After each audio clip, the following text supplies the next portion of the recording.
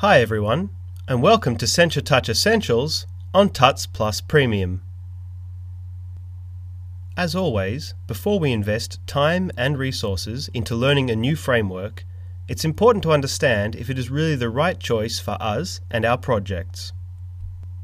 So, for this first lesson, we're going to take a close look at Sencha Touch 2.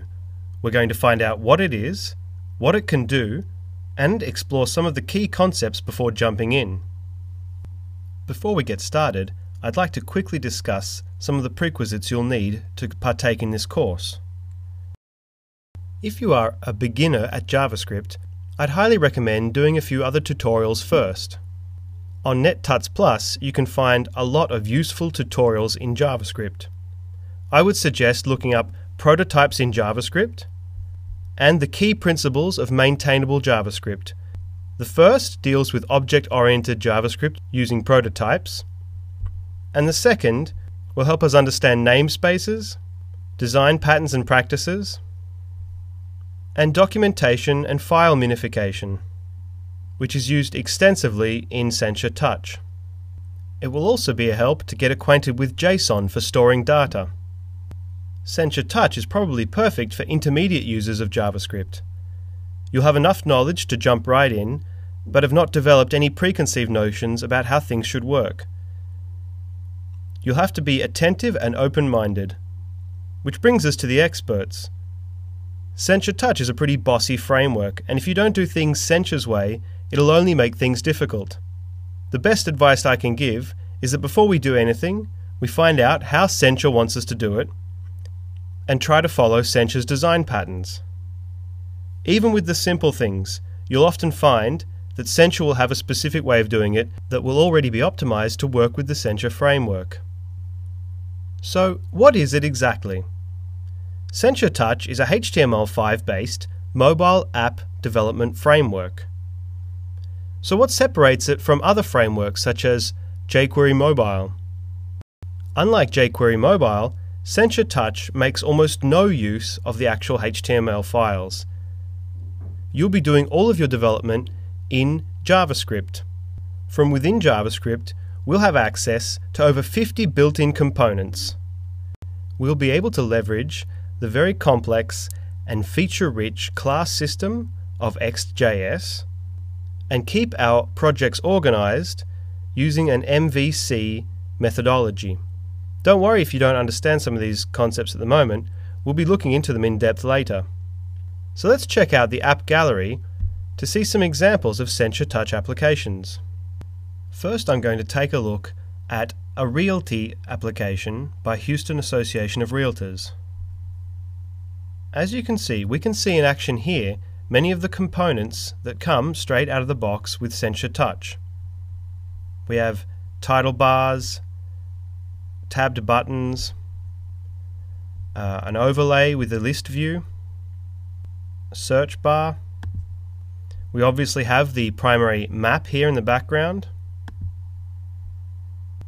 What you'll also notice if you search through the app gallery is that many applications will have support for multiple sizes. Here we can see the exact same application but viewed through a telephone.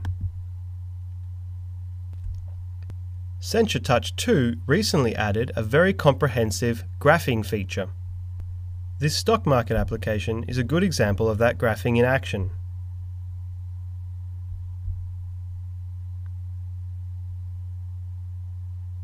As you can see, we have the tab bar down below and some very complex graphing capabilities. For something a little different, let's have a look at the Discover Music application. This one, as you can see, is actually sponsored by Sencha Touch. As you can see, all of the applications draw from the same set of components, but with a bit of creativity, we can still give our application a customized touch. For a more comprehensive look at what we can do, let's go to Products, Demos, and check out the kitchen sink. From here we can check out all of the different user interface components, buttons, forms, with sliders and toolbars, list views,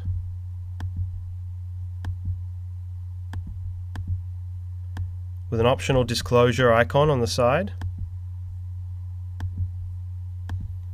We can have nested lists. There are a lot of icons. Shown here is only a fraction of the icons available. We have toolbars with different types of buttons that can be integrated into them. Carousel. Tabs, above and below. And all sorts of different overlay elements. We can have an action sheet where the user has to choose an option, a plain overlay, an alert, prompts, confirm box, and the classic picker. We have many different types of transition animations. Fades, cover, slide,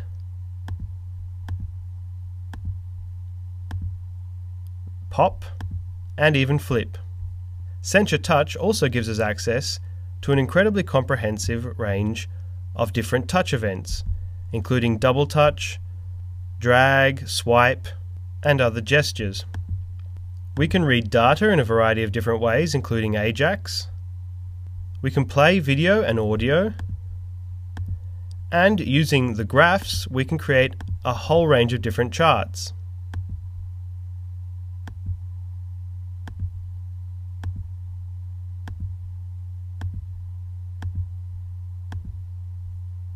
So, we've seen the kitchen sink, and we've seen a few example applications. One thing that can be said is that while Sencha Touch gives us a lot of different components and does a lot of work for us in creating a user interface, many of the applications did have a similar look and feel. This is something you should be prepared for. If you have a user experience that is very customized, maybe Sencha Touch is not the right way to go. If, however, you do decide that Sencha Touch is perfect for your applications, we're going to need to get to know the documentation pretty well. Welcome to the Sencha Touch 2 docs. You're probably going to want to have these open at all times while developing. In the top left corner we have 5 tabs. The first is the complete API documentation. Any of these can be accessed by making a search. So if we type in list and hit enter, it'll bring up the documentation for list, seen here. Each item in the API will have a list of configuration parameters, properties, methods, events, these are the events that the list can fire, and CSS variables and mix-ins. These will be important when we're making use of Sencha's very powerful theming capabilities later on. We also have a tab for guides. This can be very useful for getting started, and there is a guide on just about every concept and component in Sencha Touch. We also have videos and examples. Sencha Touch, while being open source, also for commercial projects, is technically backed by a commercial entity. This explains why the documentation is so thorough and well thought out. Even though it's very good documentation, it can be a bit confusing to get used to at first. We'll be beginning from the documentation with just about everything we do. Finally, before we go, I'd like to introduce you to a couple of key concepts that Sencha Touch uses. This way, when they come up during the later lessons, we'll already have a bit of an idea of what we're talking about. As I said before, Sencha Touch makes almost no use of HTML coding. Obviously, Sencha Touch builds everything in HTML, but you don't actually have to touch any of it. In fact, you shouldn't. Here is an example of the one and only HTML file that will be contained within a Sencha Touch project, which calls a special Sencha Touch loading script. However, if we have a look at the rest of the project, we have an app.js file and many other files broken up into controllers, models, profile, stores, and views. We'll be looking into the project folder structure later in the next lesson. For now, it's important to understand that we shouldn't be touching the raw HTML code. In fact, even from within JavaScript, we shouldn't be manipulating it directly. We should always be using the Sencha Touch framework to do so. Now you will notice that the files are broken up into controller, model, and view. This is because Sencha Touch makes use of the MVC methodology for development. We'll be taking a more detailed look at this later, but for now I'd like to quickly give you an idea of what it is. Put simply, it is just a way of separating our code into more manageable chunks. We have the view, which contains the user interface and fires off user interface events, the controller, which manipulates the data contained in the model, which updates the view. We'll take a more in-depth look into this in the next lesson when we create our first project. Another concept that Sencha uses heavily is that of Sass. Sass is just another way of writing style sheets so that you can use variables and functions within your style sheets. Rather than writing out the color in every single instance where you want to use a color, you can define a variable of your color and write it directly into the style sheet.